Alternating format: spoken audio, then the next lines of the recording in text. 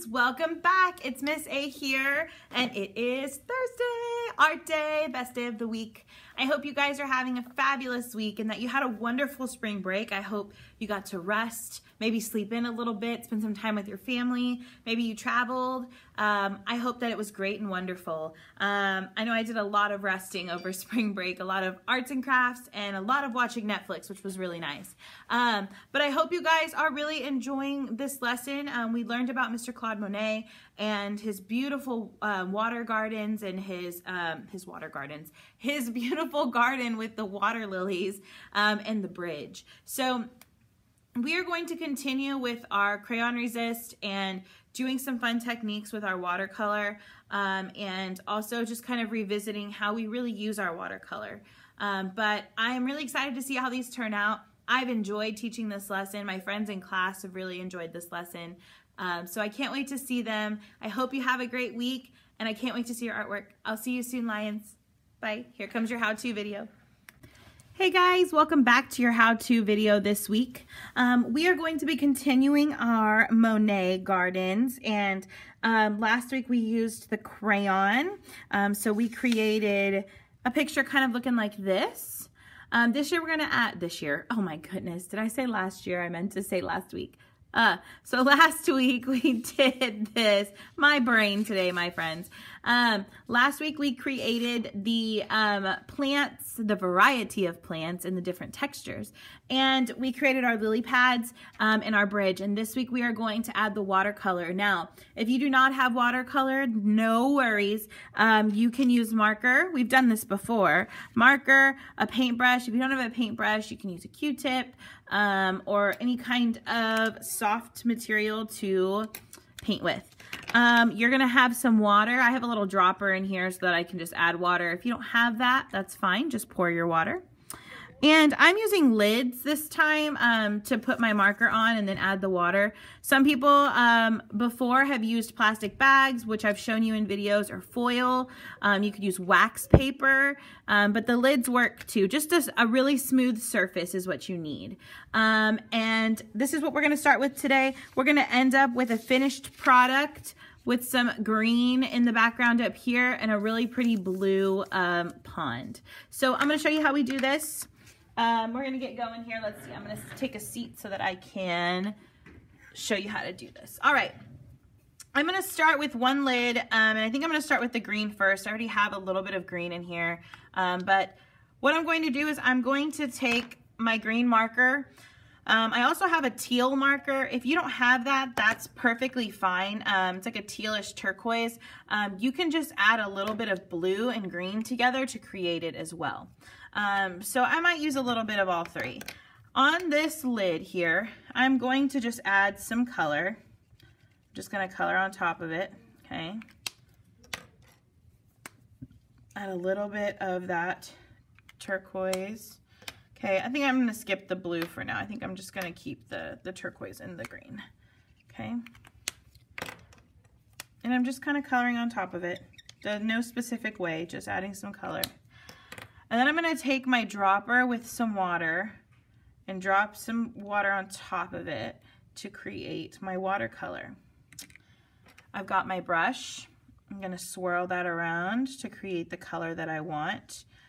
And it creates a really pretty green color. Now I'm seeing that it's maybe a little too teal for me, so I'm going to add a little bit more green up here. Let's see what that does. All right. Now, my brush was thirsty before. It was a dry brush, didn't have anything in it. And you can see now that my brush is thirsty again. I squeezed out all the water. We want to make sure that we dip our brush in some water before we get started so that it is completely full. And then we are going to kind of mix it in with this watercolor here. And what I'm going to do is set this aside, and I'm going to start painting. Now, I'm only going to paint from the bridge up, okay? So I'm going to start in the bridge. Now, remember, we used crayon, and with crayon, it has wax. So the wax resists, which means that the water resists the wax. So the crayon's going to still show through. You don't have to worry about painting over it and it like smudging or getting messed up. So I'm painting over, and you can see here that I'm starting to get some puddles, and I want to get those puddles out. So what I do is I squeeze some of the water out of my brush to make my brush thirsty again, which means that it has no water in it. And I'm going to soak up some of those puddles. Now we'll talk about puddles in the pond area because we want to create a cool effect, but with the top, we don't necessarily want puddles. I'm going to continue painting up here. I'm going to grab some more paint, and I'm going to gently paint. Now remember, with a paintbrush, we don't want to paint back and forth super fast because it could create a hole in our paper. And we don't want to slam our paintbrush into the paper because it'll create the bristles to go like everywhere, and we don't want Mr. Paintbrush, if you can remember, that's what we call this paintbrush. We don't want the bristles to kind of look like he has crazy hair. We want to take care of our supplies. So I'm going to keep pushing this watercolor over, and I've got some puddles still that I want to get rid of. Now you may want to do 2 layers of this. I will do 2 layers of paint. I'm going to start with this first layer. It's kind of light. And let me see, can we see it in the camera? Yeah, you can kind of see it. It's kind of light. The lighting in here causes the color to kind of wash out, but I'm going to keep pushing this color around.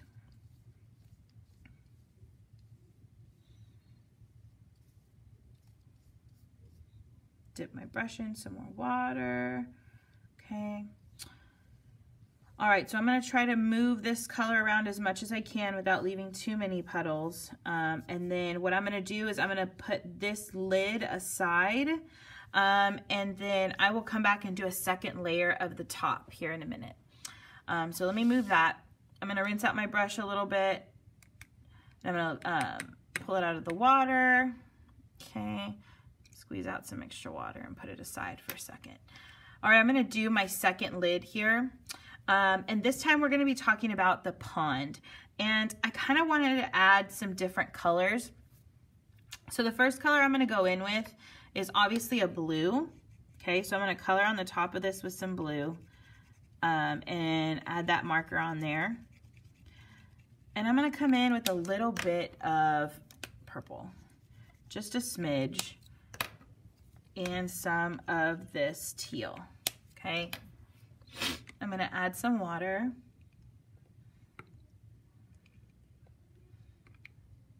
Okay. Take my brush, dip it in a little bit of water to get it wet. Okay. I'm going to swirl this color around a little bit.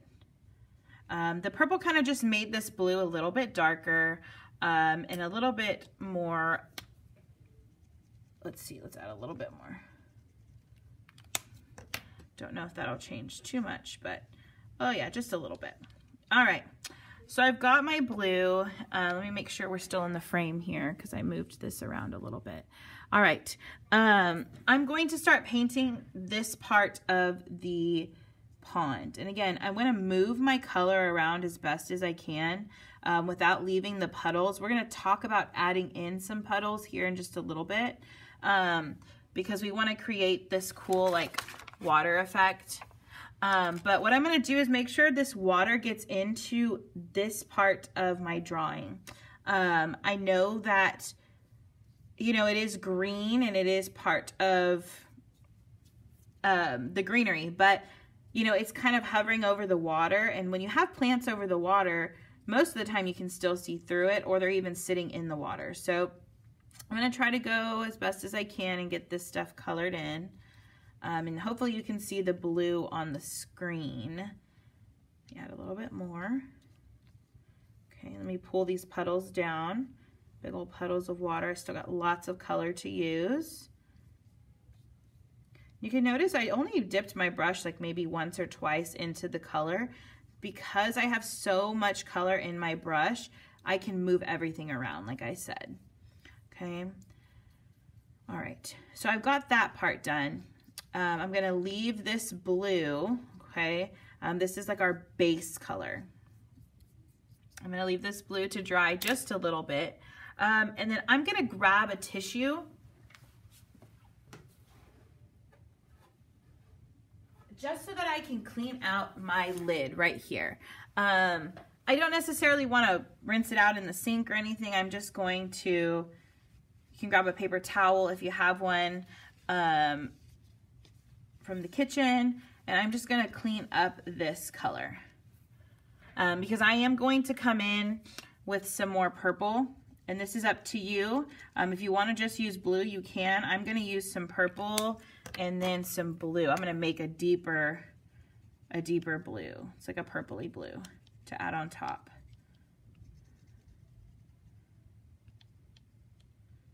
Okay, I'm just going to add some more blue here. And I'm going to also, once we get some of these colors done, I'm going to add in some, like a teal color. So I'm going to drop some water in here. And remember, if you are needing to pause, please pause at any time so that you can catch up. I try to go a little bit quicker so the videos aren't, 30 minutes long. I'm going to dip my brush in some water and let's swirl this color around. And it turns into a deep, deep blue. Now what I'm going to do, now that this is still wet, I didn't let it dry too much, but I just let some of the color seep in. I'm going to come in and create some little puddles on my paper, just in the areas of the pond. Okay, and when they dry, they end up looking really cool. So I'm going to just do puddles. And again, it's okay if it's on top of the lily pads. The lily pads are crayon, so they will just, the water's gonna just roll on off. Okay, so I'm gonna do some puddles here and kind of just take my brush and kind of dab on top of these puddles.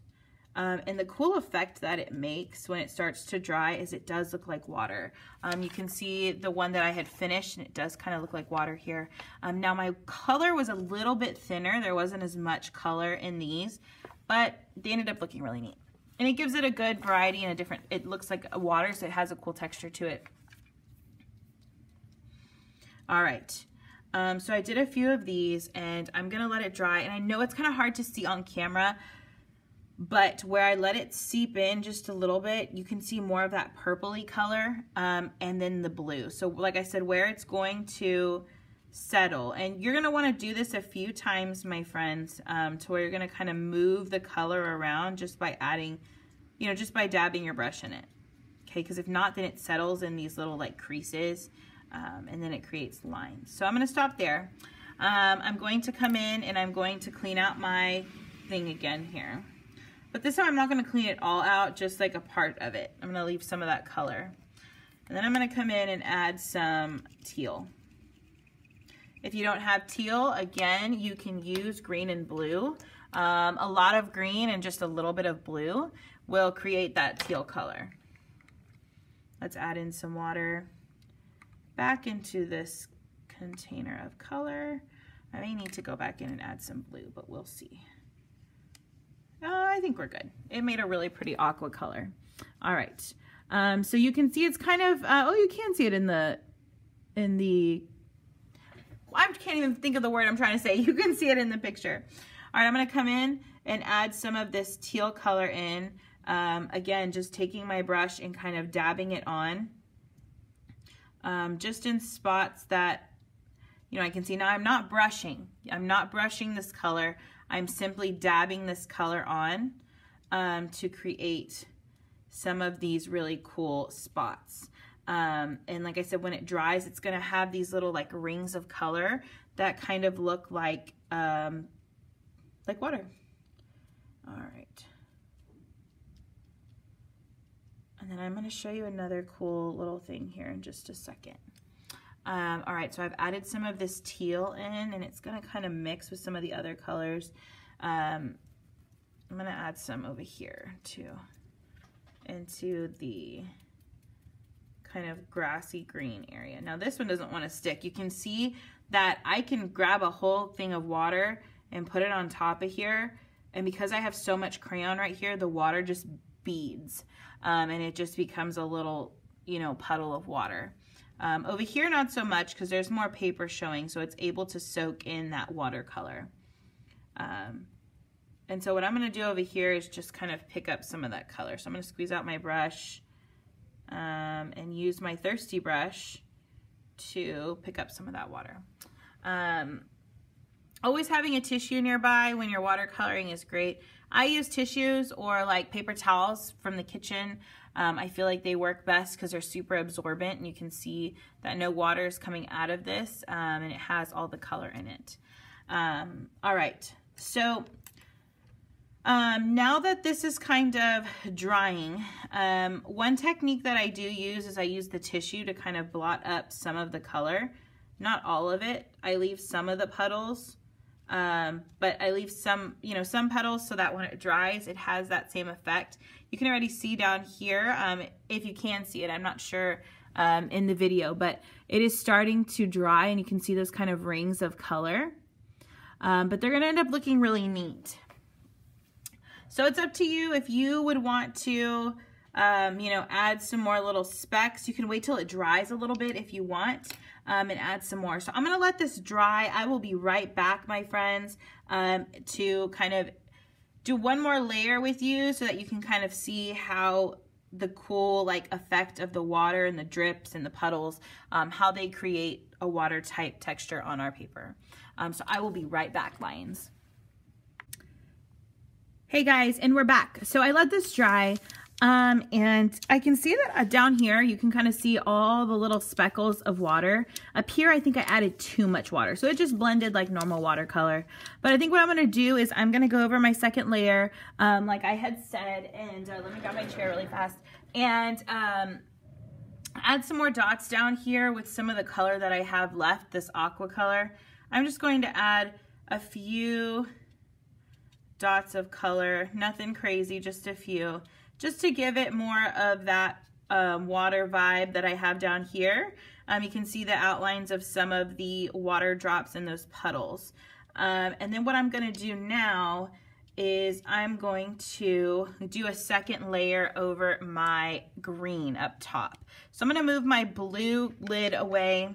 My green lid, I need to add some more water just because I let it sit out and it's a little dry. So I'm gonna add in some water here. I might even add in just a little bit, oops, a little bit more color.